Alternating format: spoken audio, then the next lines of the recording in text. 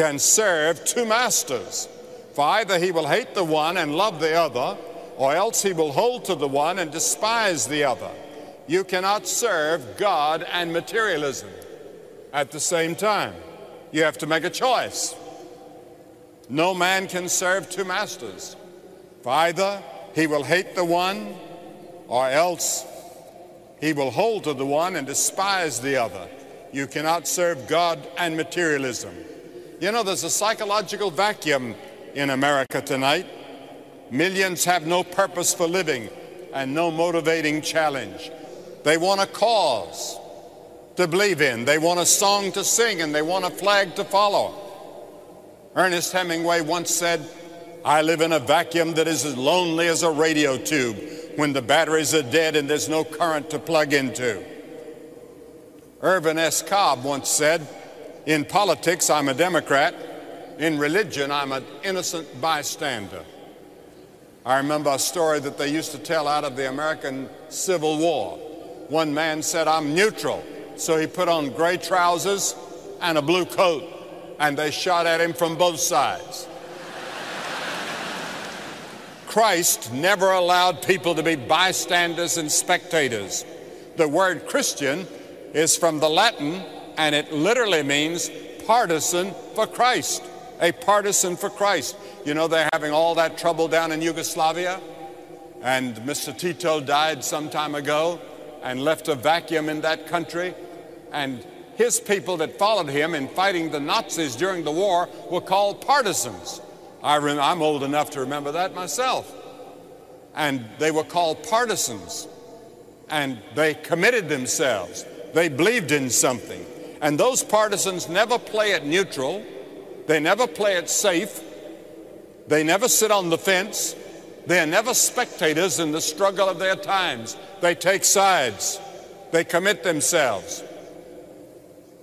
I heard one in Texas. They asked this man, "Are you a Christian?" He said, "No, thank God, I'm a Baptist."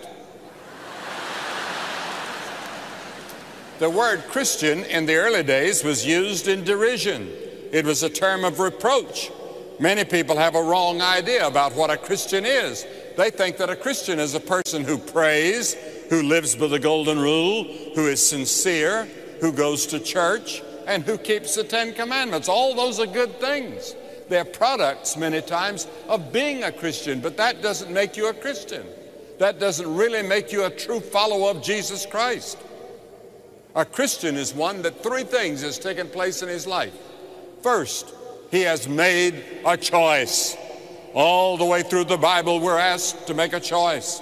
Adam and Eve made the wrong choice, and it affected the whole human race because they sinned against God, and that became a disease that went from generation to generation, and you and I have a disease that's going to end in physical death and spiritual death unless we turn to Christ. Every choice we make affects other people. In Deuteronomy, the 30th chapter, Moses called upon the people of Israel. "I call heaven and earth to record this day against you, that I've set before you life and death, blessing and cursing. Therefore choose life, that both thou and thy seed may live." Choose. Joshua, the 24th chapter, Joshua said to the people, "Choose you this day whom you're going to serve." I'm asking you tonight to make a choice. Many of you have a choice to make. I talked to a man on the telephone this afternoon, and I asked him straight out, "Will you receive Christ as Savior?" He said, "Not now. I'm going to think it over. I have too many questions to ask." And he made a choice, but he said, "I'll watch on television," and I'm praying that he'll make the right choice. In 1 Kings, the 18th chapter, Elijah said to all the people, "How long are you going to halt between two opinions? If the Lord God be God, follow him. If the devil is God, serve him." Jesus said, "Enter ye in at the strait gate, for wide is the gate, and broad is the way that leadeth to destruction, and many there be that go therein. Because strait is the gate, and narrow is the way which leadeth to life, and few there be that find it." Think of it. Jesus said it's a narrow gate, it's a narrow road for eternal life, and only a few people are going to find it. Most of the people are going to be on the broad road that leads to destruction and judgment and hell. Which road are you on tonight? You have to make that choice before you leave here. And then secondly, a Christian is a person who has made a change in the way you live. The Holy Spirit comes into your life when you receive Christ, and He gives you the power to change your whole way of life. The Scripture says, therefore, if any man be in Christ, he is a new creation. Old things are passed away. Behold, all things have become new. Your mind, your emotions, your will are all involved in that change, and it affects your whole life when you come to Christ. Many people have made statements about this very thing. Freud said people change by renewing their fixations. Adler, the great psychiatrist, used to say people change by renewing their goals. Rollo May used to say they change by renewing their efforts towards self-realization. But God says people change by renewing their minds. The Bible has a lot to say about the mind. When you come to Jesus Christ, you don't commit intellectual suicide. You come to Christ with your mind, and you change your mind, and that's repentance. You change your mind toward God. You change your mind toward sin. You change your mind toward yourself, and you change your mind toward your neighbor, and you begin to love your neighbor as yourself. The Bible is very clear. To change from a defeated, problem-oriented person depends on first changing the mind, because our problems, emotional upsets and feelings and behavior and goals are all rooted in wrong basic beliefs about how to meet our personal needs in Christ. The third thing, a Christian is a person who has accepted a challenge. Jesus said, if any man will come after me, let him deny himself and take up his cross daily and follow me. How many of you are looking for a challenge? If any man will come after me, the first thing he must do is deny self, your own selfish ambitions, your own self-goals. And you must come to the cross where Christ died for you and shed His blood. Because you see, you and I are sinners. We've all broken God's law, and we deserve judgment. We deserve hell. We're going to end up in hell. We're going to end up at the judgment. But Christ came on the cross, and by His stripes we are healed. When they took those long leather thongs with steel pellets and beat Him across the back, He was doing that for you. When they put those nails in His hands, He was doing it for you. When they put that spear in His side, He was doing it for you. He went to hell for you. He took your judgment and your hell so that you'll never have to spend 1 minute in hell, and you'll never have to face the great judgment of God. That's how much God loves you. God loves you.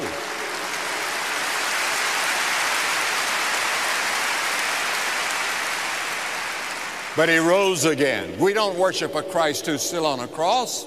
We worship a living Christ. That's what Easter is all about. But God says that if you're to follow Him, you're going to have to take up your cross daily. Every morning when you get up, you take up your cross. Now, what is your cross? The cross is the fact that Jesus went out to die on the cross. It was like saying, take up the electric chair and follow me today. Take up the gallows and follow me. You identify yourself with Christ openly and publicly, and you're not ashamed of Christ. That's what it means. He would walk down the street, and He would call men, and they would follow Him. Now, some young people here tonight resist the idea of choice of any sort. We've been called the generation of the uncommitted.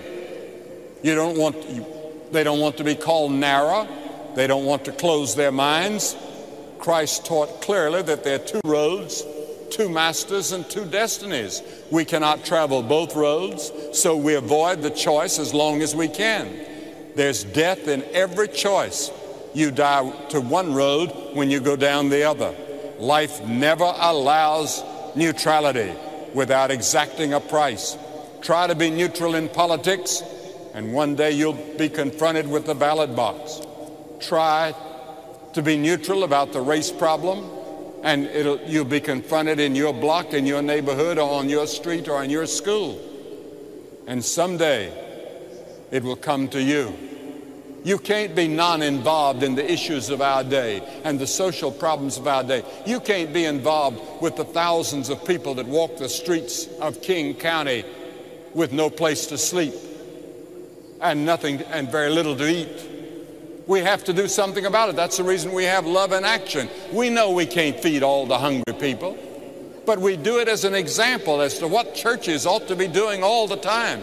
We ought to be extending a helping hand to help all of those that are in need.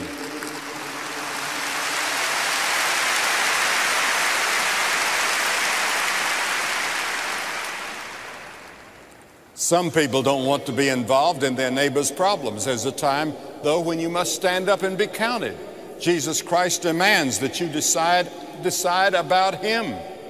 Pilate asked, "What shall I do then with Jesus, which is called Christ?" Pilate washed his hands.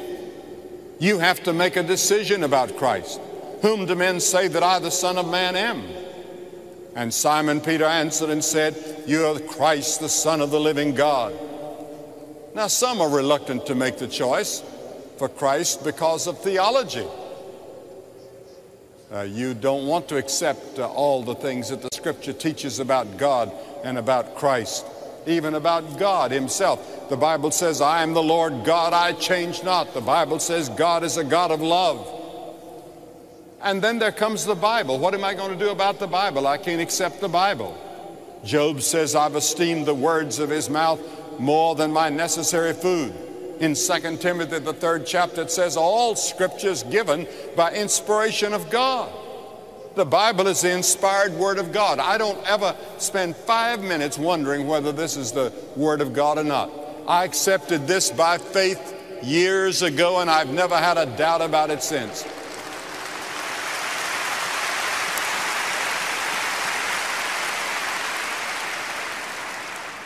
When you accept it by faith, nothing can move you.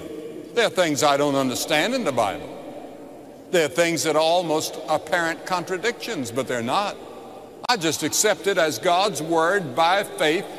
My problem is not the things I don't understand in the Bible, it's the things I do understand. Things that I do understand that I ought to be doing in obedience to Christ. That's what disturbs me. And then there are a lot of young people that say, "Well, I've heard about conversion and you want us to be converted?" Yes, because Jesus said, "Except ye be converted and become as little children, you can't see the kingdom of God." What does conversion mean? It just means turn around. I'm going this direction. I turn and I start this direction in my life. That's conversion. Just changing over. That's all it means. Don't make a big thing out of it.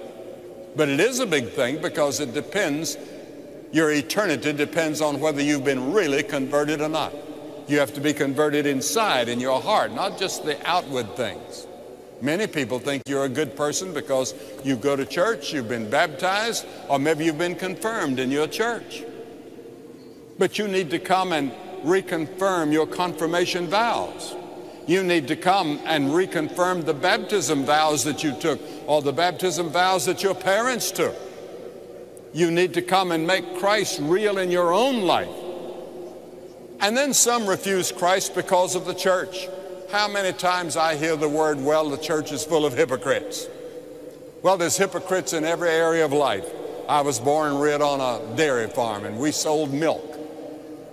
And we would distribute the milk to the various customers, and we'd get up early in the morning and send our little dairy trucks out, and I would milk the cows, and sometimes I'd go on the truck. And we had several dairies in our area, and so when price of milk got so low, the farmers began to put water in the milk. Now, they were hypocrites in the milk business, but that did not mean that they were not some real ones. My father would never stoop to such a thing as that.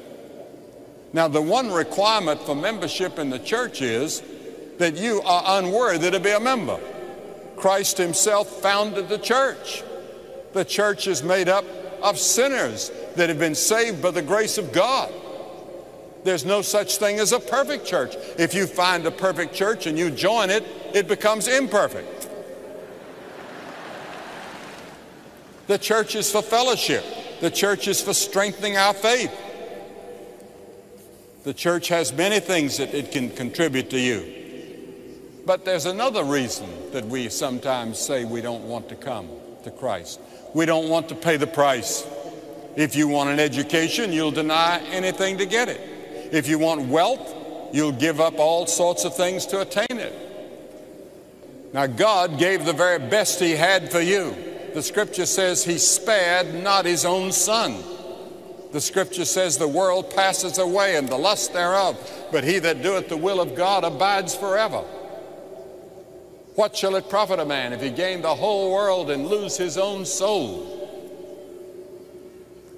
And then there are other young people that are afraid of being misunderstood and ridiculed, do not want to be in such a small minority. The Bible teaches that there may be persecution. There will be. You will be misunderstood. You will be an outsider in many groups. And peer pressure is so powerful today in the various school levels, whether it's the university or whether it's the high school.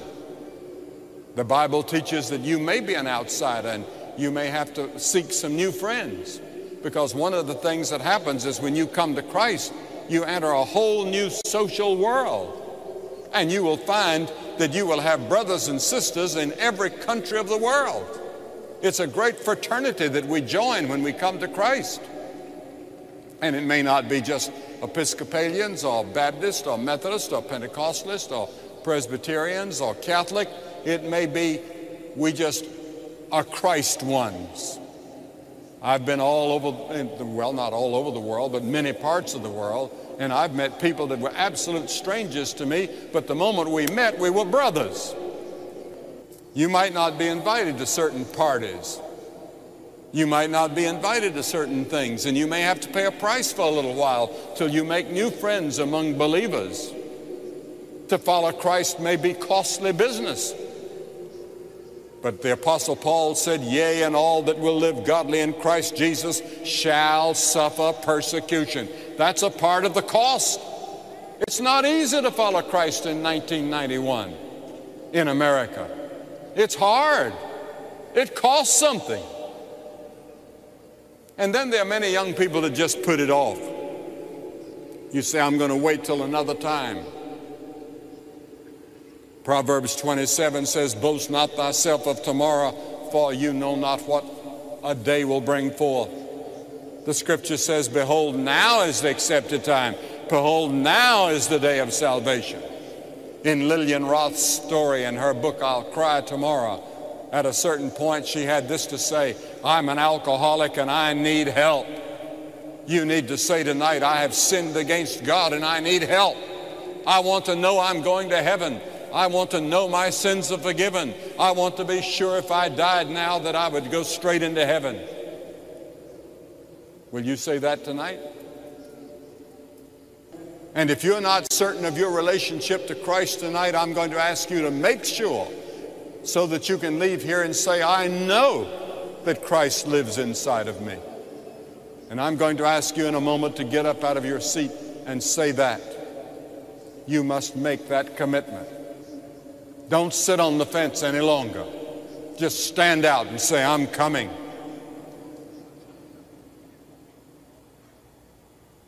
A young man recovering from a motorcycle accident in which he nearly died saw that we were going to be in Sheffield, England for a crusade. And he said, I don't know anything about God, but I ought to hear that man. So he came. He did, and he accepted Christ, and he told his counselor, I almost died without faith. When we went one of the places, I forget, some city, there was a 16-year-old girl that gave her life to Christ, and the next night she found her counselor and said, I want to give you a change of address. I'm going back to live with my parents. They came here tonight and we were reconciled. George Williams, who founded the YMCA, came to Christ in the 19th century in England's West Country, and he wrote this, I cannot describe to you the joy and the peace which flowed into my soul when first I saw that the Lord Jesus had died for my sins and that they were all forgiven. Do you know Christ? Are you certain of it? If there's a doubt in your heart and mind, make sure tonight.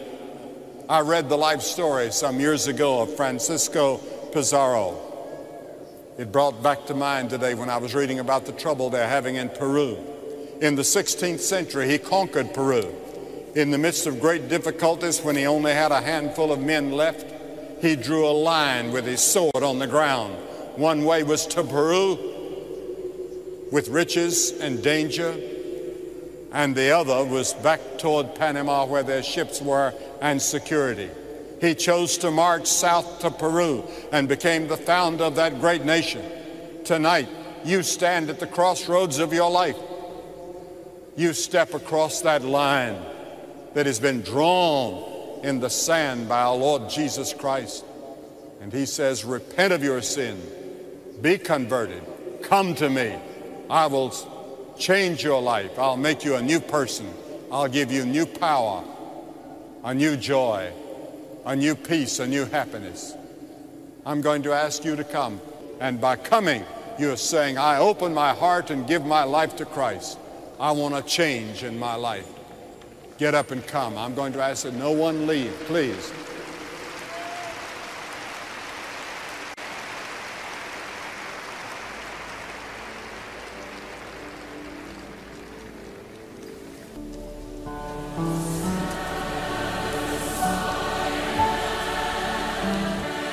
Hundreds are coming forward to respond to Mr. Graham's invitation to make a commitment to Jesus Christ. You can make that same commitment right where you are. Just pick up the phone and call the number you see on your screen. Special friends are waiting to talk with you and to pray with you about this most important decision, so please don't wait. Make that call now. If the line is busy, write the number down and call again later.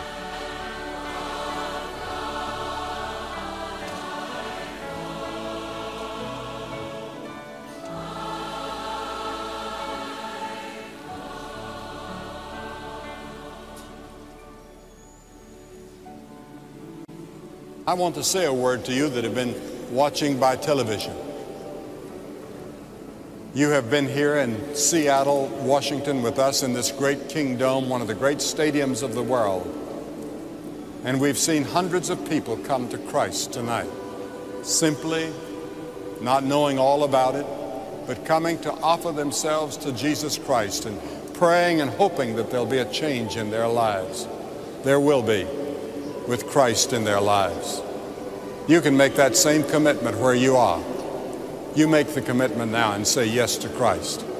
He'll come into your heart and say, Lord, I want a change to take place in me, in the relations with my family, my wife, my husband, my children, my parents.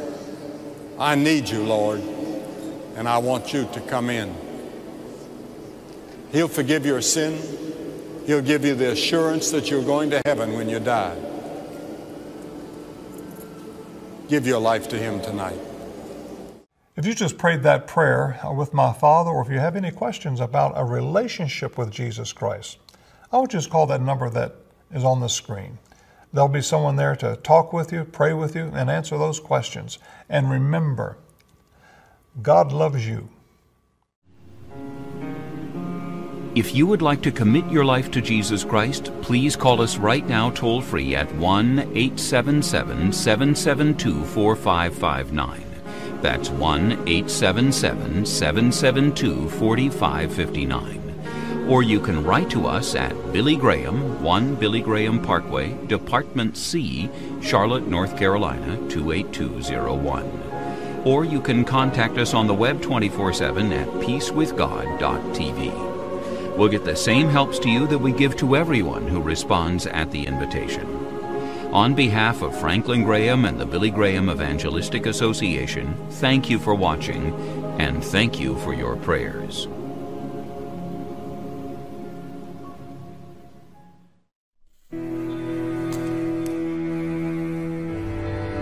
I know many people that have tried everything in life and they have not found satisfaction, inward peace, joy, assurance, and security.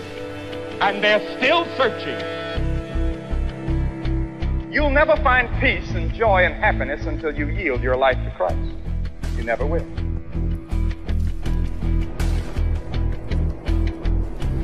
You have a moment right now.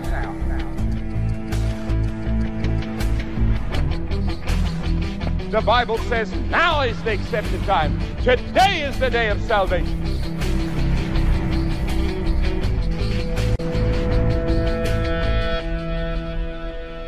People are searching for the answers. You must make the choice. It's urgent.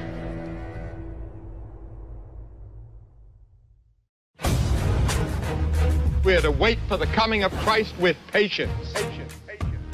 We're to watch with anticipation. Scripture says Christ is coming when you're least expecting him. Coming as a thief. He said, be prepared, get ready. Prepare to meet thy God. Are you prepared? You're invited on a journey of discovery at the Billy Graham Library. Retrace Billy Graham's path from humble farm boy to international ambassador of God's love through multimedia, photos, and memorabilia. But the fruit of the Spirit is love. That is a supernatural. Tour the restored Graham family home place, browse Ruth's attic bookstore, and have a meal at the Graham Brothers Dairy Bar. Enjoy special exhibits, events, and seasonal activities for the whole family.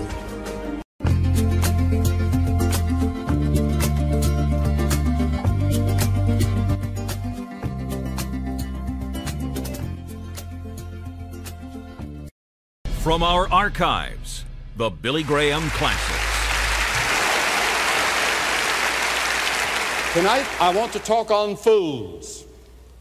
And I want you to turn with me to the 3rd chapter of 1 Corinthians, beginning with the 18th verse. Let no man deceive himself. If any man among you seemeth to be wise in this world, let him become a fool that he may be wise.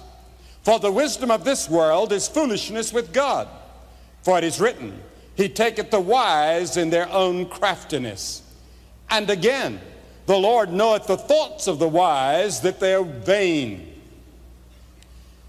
A couple years ago, Anthony Newley sang, What Kind of a Fool Am I? To the top of the charts. And I looked up in the dictionary to see what a fool is, or one of my associates did for me. And the Bible has a lot to say about fools and what a fool is. Proverbs 10:21, it says, fools die for the want of wisdom. Proverbs 1:7 says, fools despise wisdom. When P.T. Barnum came to this country many years ago, he said, the American people want to be fooled, and I'm here to fool them. He said, a fool is born every minute. And now synonyms that you can find for the word fool is stupid person, bonehead, blockhead, simpleton, chump, nitwit, goose, sap, numbskull, ignoramus, beetlehead, whatever you want. One who has been imposed on by others, a stooge, a gullible, or a dupe. Now in the Bible it may mean all of this, but it also has a moral meaning in the Bible and is a very important word in the Bible.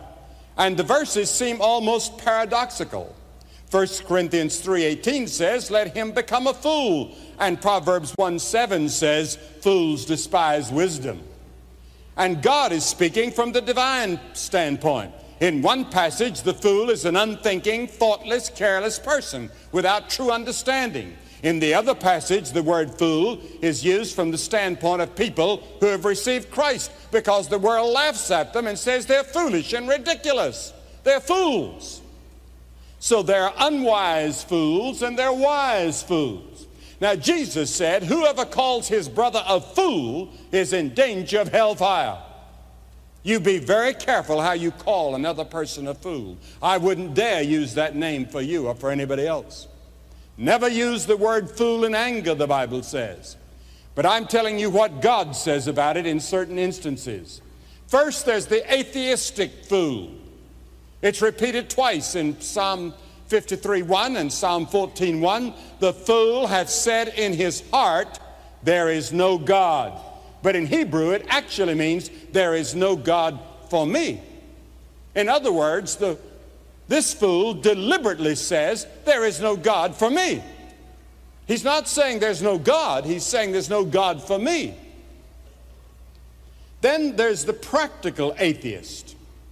You see, there are many people that are really not atheists, but they are practical atheists in the sense that they live like an atheist. You profess to believe in God, but you don't live like you believe in God. You live as though there is no God. You too, in a sense, are an atheist. And there are hundreds here tonight like that. You believe in God with your mind. You may go to church, but you live as though God does not exist as far as you're concerned. And so you are an atheist in a sense. And then secondly, the Bible talks about the mocking fool, the mocking fool. Fools make a mock of sin, Proverbs 14:9. Here is God in all of his holiness. And the Bible tells us that we've sinned against him. We've broken his laws, and we're under the sentence of death. We're under the sentence of death. I saw a film tonight on television on one of the news programs telling how many men and women are on death row in the United States right now. Under the sentence of death. All of us here tonight are under the sentence of death. The wages of sin is death, and we have all sinned and broken the laws of God. And so we're all sentenced to die. We are to die physically.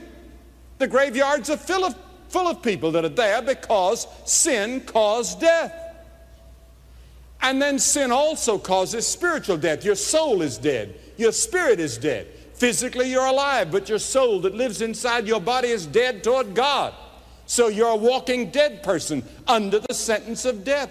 And the only way that you can have that sentence lifted is to come to Christ by repentance of sin and faith in him as your Lord and your Savior. If you would like that sentence lifted, if you would like your sins wiped out as though they had never existed, if you would like to be justified in the sight of God, pick up that telephone right now, you that are watching by television. Pick it up and call the number that you see on your screen, and a counselor will answer. And the counselor will talk to you about how you can come to know Christ. As many people here tonight, I hope and believe and pray, will find Christ as their Lord and Savior. But there are many people that make a mockery of sins. They mock God's standards of sex, God's standards of marriage, God's standards concerning divorce and ethics and morality and social justice. We make a mockery of it. We laugh at it. The Bible says, be sure your sins will find you out. Don't ever doubt it. Your sin will find you out, though no one on earth may discover it. You may never be caught. You may never have to pay for it here, as far as you can tell. But your sin will someday be found out. No one ever commits one sin that isn't found out. Everything that you did in the darkness, every evil thought that you ever had is going to be found out. Because it'll all be recorded. It's being recorded awaiting the judgment day. It's being recorded on tape machines, far more sophisticated than anything we have. It's being recorded. Even your thoughts and your sins will find you out, and it'll be exposed to the whole universe. Will find you out. Will. It's only a question of time. The word will is definite. Will find you out. Find. Perhaps you've deceived everyone else, your wife, your family, your church, your friends, but the Bible says your sin will definitely find you out. A detective at last, after running away so long and hiding so long, God's hand will come on your shoulder and say, I have found you. You've been found out. We now know. And then thirdly, there's the slandering fool, the slandering fool. He that hideth hatred with lying lips, and he that uttereth a slander is a fool. Passing along an evil story about others, maligning other people's character, wrecking their reputations by evil gossip, Gossiping is listed in the Bible as one of the worst of all sins. And yet how frequent that's done even in circles that call themselves Christians. It's a terrible sin in the sight of God, and God says that person is a fool. You wouldn't think of killing a person with a gun or a knife. But then many times we assassinate a character or try to pull someone down or to get even or because of jealousy by whispering innuendos. Someone told me, or he did thus and so. We commit murder by character assassination, worse than killing a man with a pistol, a knife, or a club. He that uttereth a slander, the Scripture says, is a fool. And then fourthly, there's the Christian fool. The Christian fool. Remember the road to Emmaus after Jesus Christ had died on the cross for our sins and he'd been raised again? And remember he was appearing to the disciples, in fact 11 different appearances after his resurrection, and this is one of them. And these two disciples were on the way to Emmaus outside of Jerusalem. They were sad, they were disappointed, they were disillusioned, and they were mumbling and groaning among themselves, and another man joined them, and they didn't recognize who he was. And he talked to them, said, "Why are you so downcast?" They said, "Oh, we thought he was to be the Messiah. Haven't you heard all the happenings in Jerusalem during the past week about this Jesus who did wonderful things? We thought he was the Messiah. We thought he'd come to save the world, but he didn't. He disappointed us. They killed him on a cross, and now the third day has passed, and we heard rumors that he might be raised from the dead, but we don't accept that." And then Jesus said, "Oh, fools, you're fools." Then he started expounding to them the scriptures from Moses through the prophets as to who he really was. And then he went to spend the evening with them, and he was sitting at the meal in their home in Emmaus. And all of a sudden their eyes were open and they saw it was Jesus. In other words, the Christian fool who has the Word of God in his hand, who reads his testimony, and yet doubts the promises of God. Jesus said, "Oh, you fools, for not believing the Scriptures, that he was going to rise from the dead, and someday he's coming back." And then, fifthly, there's the covetous fool. And the story is told in Luke, the 12th chapter. Jesus told the story about a rich man in his barns. You remember he built his barns and he said he was going to retire because he'd made enough money now, probably going to go to Southern California, Florida, come here to Idaho, to this beautiful place, and retire. He'd made enough money. And he said, "Soul, take thine ease, drink and be merry." And that night he had a heart attack, and when he was dying, there was a voice heard from heaven that said, "Thou fool, this night thy soul is required of thee." And the Scripture says, Jesus said, "So is he that layeth up treasure for himself and is not rich toward God." You see, he tried to find happiness in the wrong place. Money. He ignored the power of influence, in that no man liveth unto himself. He must have had a family. He disregarded death. He had made no provision for eternity. He had provision for his retirement. How many men and women I know who have planned for retirement, planned everything, but they haven't prepared to die, and they die shortly after they retire. It's amazing. I've thought about that. Some people announce their retirement, you read 2 or 3 weeks later that they dropped dead of a heart attack. They thought they were going to have 5 or 10 or 15 or 20 years that they could just take it easy and enjoy life. But it doesn't always work out that way. You better be sure that you have prepared to meet God. Every person who is more concerned about getting some of this world's goods and leaving out the preparation for eternity is a fool. Or the person who spends their time in social climbing or having pleasure more than eternal things is a fool in the sight of God. If you're not concerned about your home in heaven, you're not concerned about the riches that will never fail, not concerned about laying up treasure where moth and rust doth not corrupt, and where thieves do not break through and steal, then you're a fool. If you'd ask this man, what is your name? Well, he'd say, my name's the rich man. Or, I'm the prosperous man that you read about. Or, I'm an eminent man. Or, I'm a great man in the neighborhood. Or, I'm a famous man. My name is in the paper all the time.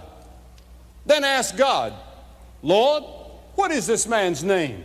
And the answer comes back, fool. He's a fool. That's his name. The rich man knew every name but the right one. He had been called by his family name, his given name, his ranks, his titles, his wealth, the flatteries of men. But in the sight of God, his name was thou fool. That's all we know about him, that he was just a rich fool that laid up treasures on earth but laid up nothing for heaven. And how many of us are in the same category? You may not be rich in the sense that this man was rich, but everybody in America is rich compared to Bangladesh and people that where we've been in many places of the world, like in Africa, or as Victor was talking about in Vietnam, where he was a missionary for some years. Very few of you would stir if I would look out on this audience and say, fool, come here, I'd like to see you. How many of you would get up and come? Very few, maybe nobody. But the Bible says, how are they brought into desolation as in a moment? Quickly, it can all end. Your dream house comes tumbling down. Trouble in the family. The wealth is gone. Here was a man, a multimillionaire perhaps, but standing a hand's breadth away from his own grave, counting on everything in this life, the happiness, the joy that this life could give him, and he's called in the Bible by Jesus a fool. And then seventhly, there's another kind of a fool, or sixthly, the preaching of the cross is foolishness to them that perish. 1 Corinthians 1:18, but unto us which were saved it is the power of God. What the world counts foolish, we have rested our eternal salvation on. And when you accept Jesus Christ as your Lord and Savior, turn your back on the pleasures and the sensual lust and things of this world, people think you're a fool. The world that does not know Christ looks foolish to me. Why can't they see? Why can't they understand? I want to grab everybody I see on the street and everybody we pass, everybody in the hotel. I want to grab them and say, look here, Christ could change your life. I see their empty faces and I hear the hollow laughter. And I see them drinking, trying to drink themselves into some happiness, or taking the drugs and that hollow stare that they have.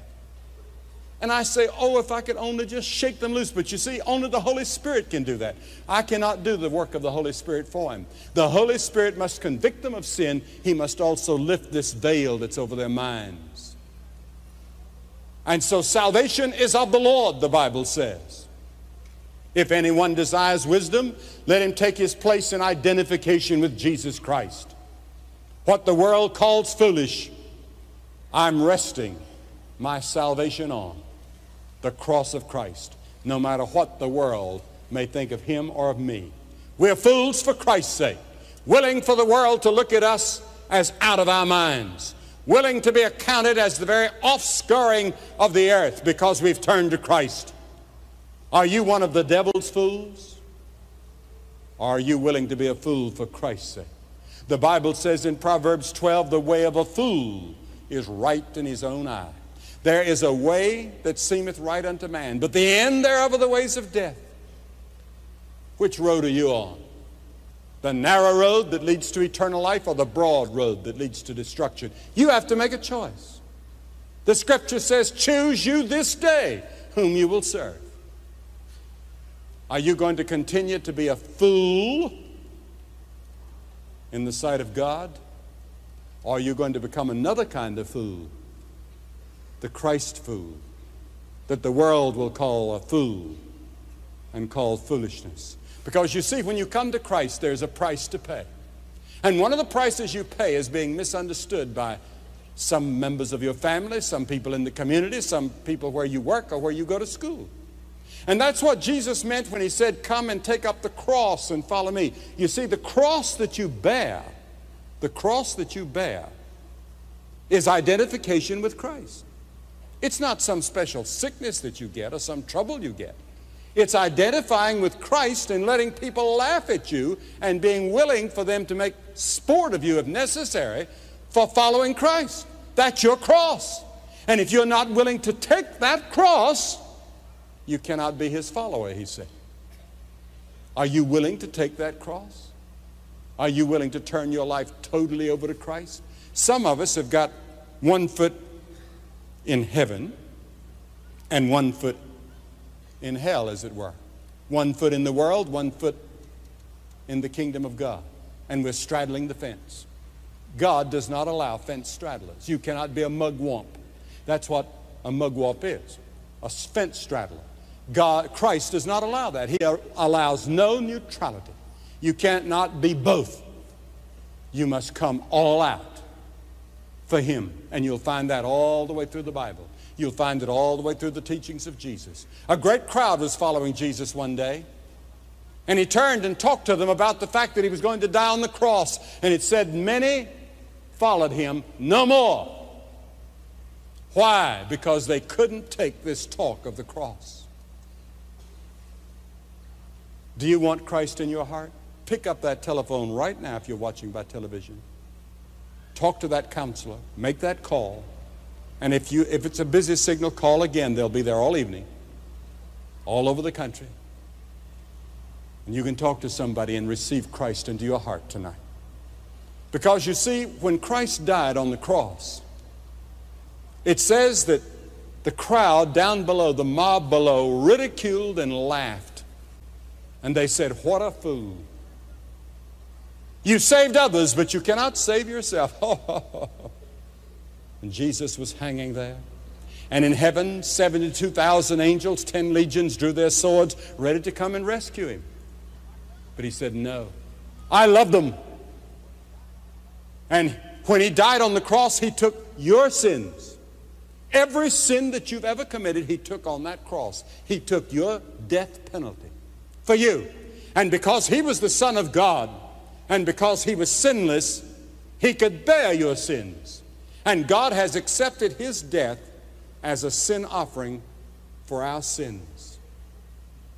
So that when God looks at me now, he doesn't see Billy Graham the sinner. I am a sinner. I have sinned, but I've placed my sins under the blood of Christ. And the blood that was shed on the cross washes my sins away symbolically in the sight of God, so that when God looks at me, he cannot see my sins. And God has a unique ability that you don't have. God can forget. And it says that he forgets your sins. In other words, the tapes are erased from the time you were born till the time you die. Because if one sin ever remained on those tapes, you'd never make it to heaven. God is righteous and holy. And before you can get into heaven, you must be righteous too. And the only way you can get any righteousness is to be clothed in the righteousness of Jesus Christ. And he offers you that righteous clothing tonight, free. You don't have to pay for it. But you have to do three things. You must repent of your sins. That means you're willing to change your way of life. You're willing to change completely and put Christ first in your life from this moment on. You may be a member of the church. You may be a Catholic, a Mormon, Jewish, Protestant, whatever you are. You need Christ. And you want to make that commitment. I'm not asking you to join a church tonight, a specific church. I'm asking you to make sure that your sins are forgiven and that you're ready for heaven. First, repent. Second, receive him by faith into your heart. Faith means trust, total commitment. It means that he becomes the pilot of your plane, or he becomes the driver of your car, of your life. You turn all the decision making over to him. And that's a wonderful thing. You trust him for your salvation. And then the third thing, you're willing to obey Him. Study the Scriptures and pray and obey Him and do what He says and be His follower no matter what the cost. I'm going to ask you to make that commitment tonight. I'm going to ask you to do what we've seen hundreds of people at each service do so far. I'm going to ask you to get up out of your seat and come and stand in front of the platform and say, by coming, I want to make that commitment. I want to know my sins are forgiven. I want to know the sentence of death has been lifted. I want to know I'm going to heaven. Why do I ask you to come forward publicly? Because Jesus said, if you're not willing to acknowledge me before men, I'll not acknowledge you before my Father, which is in heaven. Jesus said, the Scripture says, now is the accepted time. Today is the day of salvation. Nowhere in the Bible does it promise that there'll ever be a tomorrow for you. It's tonight. I believe there are hundreds of people here tonight that may never have this moment again in your whole life, in which you're so close to the kingdom of God. Just get up and come. Fathers, mothers, young people, hundreds of you. You want Christ in your heart tonight. You want to make that commitment. You get up and come. Quickly. And as people are coming forward here at the Coliseum, you make that telephone call right now. The number is on your screen, and counselors are standing by, ready to help you.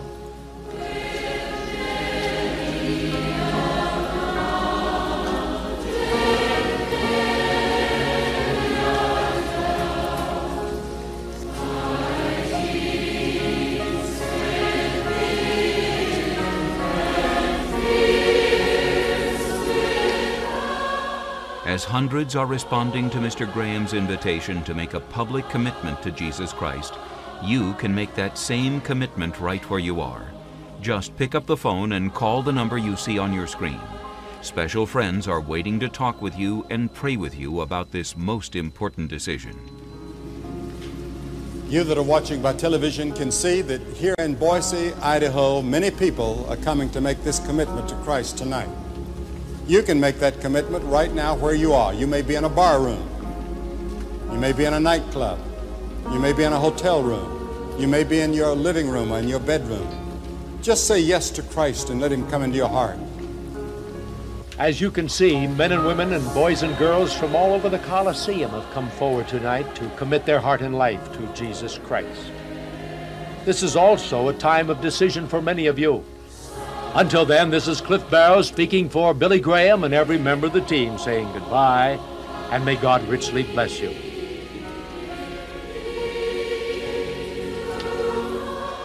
If you just prayed that prayer with my Father, or if you have any questions about a relationship with Jesus Christ, I would just call that number that is on the screen. There'll be someone there to talk with you, pray with you, and answer those questions. And remember, God loves you. If you would like to commit your life to Jesus Christ, please call us right now toll-free at 1-877-772-4559. That's 1-877-772-4559. Or you can write to us at Billy Graham, 1 Billy Graham Parkway, Department C, Charlotte, North Carolina, 28201. Or you can contact us on the web 24/7 at peacewithgod.tv. We'll get the same helps to you that we give to everyone who responds at the invitation. On behalf of Franklin Graham and the Billy Graham Evangelistic Association, thank you for watching, and thank you for your, and thank you for your, and thank you for your, and thank you for your, and thank you for your, and thank you for your,